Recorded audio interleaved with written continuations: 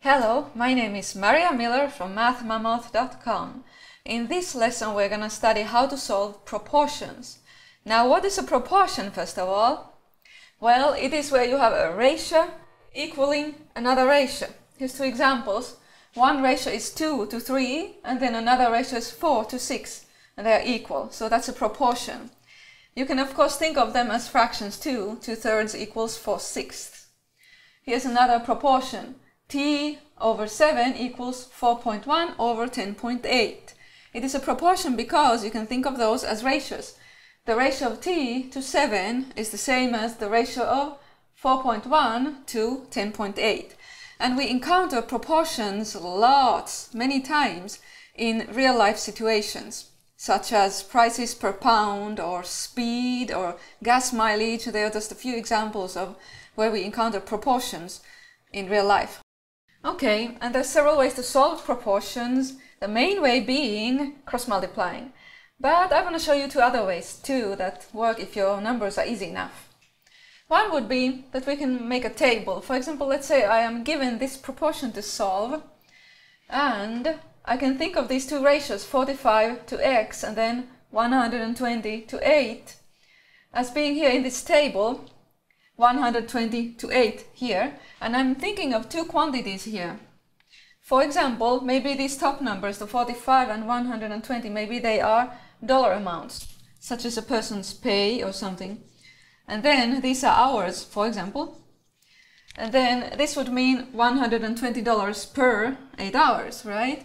And this would mean $45 per X hours, unknown amount of hours. So I would put these into the table. This is my unknown that I need to find out. And then I can think different things. For example, I could take half of this. If it is $60, then it would be 4 hours, right? And then I could take half of 60 and get $30 for 2 hours. Take half of that and get $15 for 1 hour. And then surely by this point you can see what goes here, right?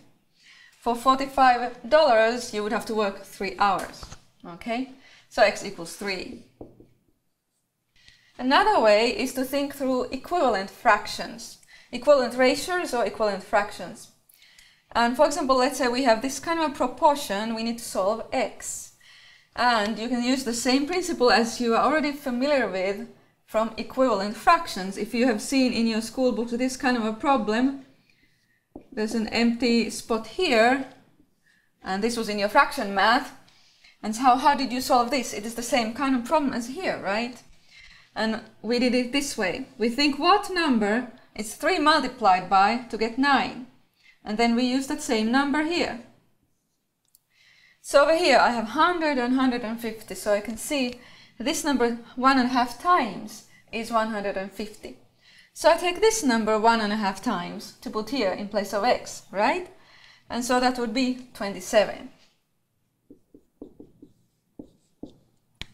This could be, for example, let's say we are told that 18 people out of 100 do something, get the flu each year or something. 18 people out of 100, that's a ratio. And then we are asked, so how many people would you expect to get the flu in a group of 150 people? And now lastly, the main way to solve proportion is by cross-multiplying. Now that means that we multiply crisscross. 5 gets multiplied by 18 and then x gets multiplied by 31. And those are equal. In other words, I get 31 times x is equal to 5 times 18. Like that. And now I solve this equation using normal techniques for solving equations. In this case, of course, you need to divide both sides by 31. So we will get x equals, now this one here is 90, and then divided by 31. And I calculated it, and it is about 2.9032. Should be about, okay. It's rounded.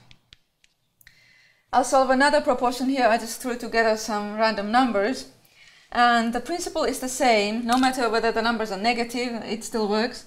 You multiply those two, and you multiply those two. And of course, you can write them, for example, this way. 2.5 times 3.1 equals minus 6 times a. And then if you want to, you can switch a so that it is on this side. Or you can start just from the beginning, write your equation so that you get minus 6a on this side. It doesn't matter.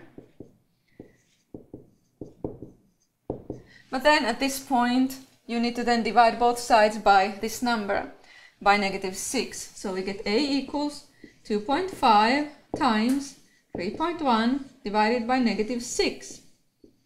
And then that is about minus 1.292.